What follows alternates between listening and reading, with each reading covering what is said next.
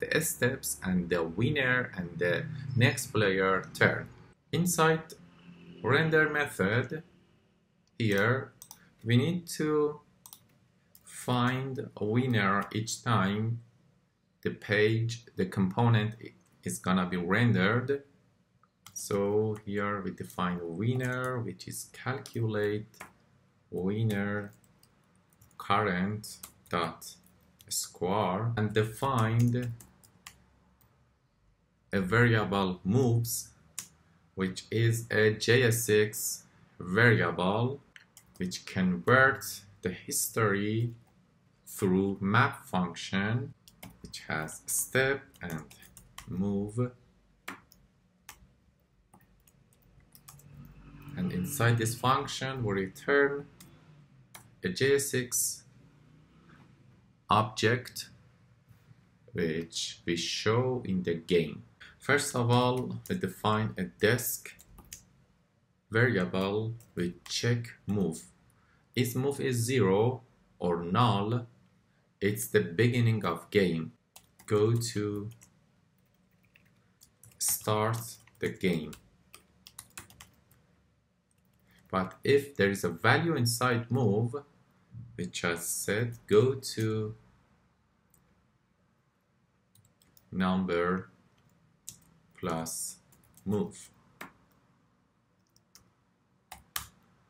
So if it's the first item of history, we said start the game, but if it's not the first one, we said go to number. So it's the caption of the button that move a user to the history of game. Here we're gonna return a JSX object which is a list item and its key is move. And inside this list item we put a button which its onClick event, it's this dot jump to move, which we will implement jump to later.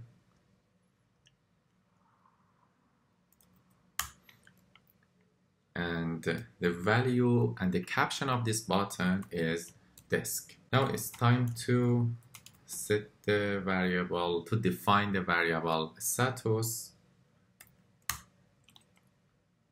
and check the winner.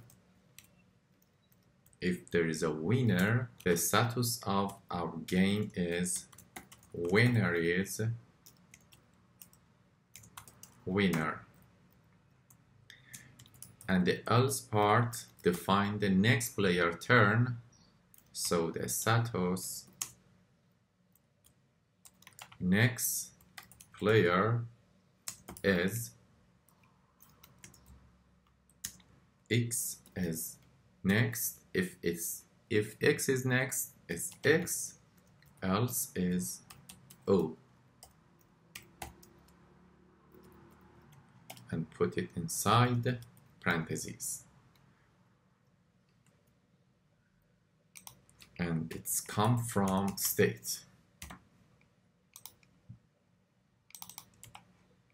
We use status inside the program, inside the render return part.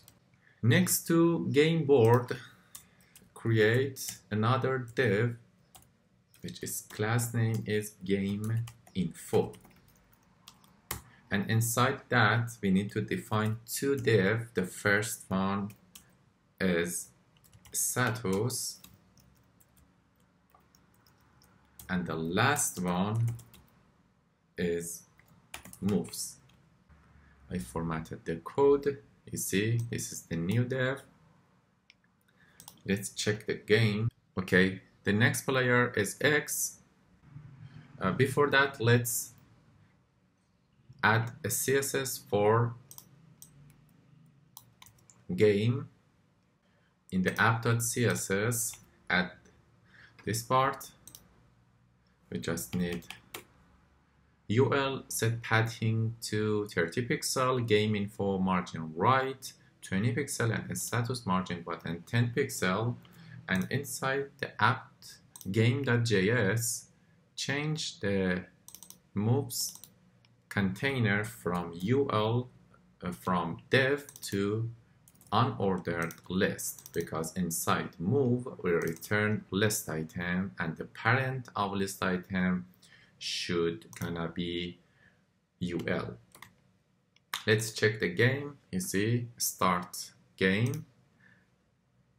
Oops, we didn't implement it. Jump to. So it's time to implement jump to, which the parameter is a step. And here we just use set state to change the step number to current step, to the step that user jump to, and the x is next is equal to step modulus 2 if is equal to 0.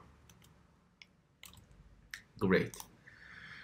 Let's click an item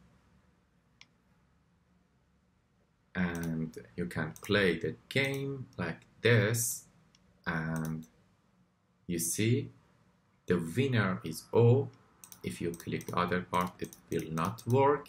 You can press start game and the next player is X, O, X, O, X, and the winner is X. We need to create a space between winner is and the X. Let's go to the game code and find the, you see, winner is, and put a space there, and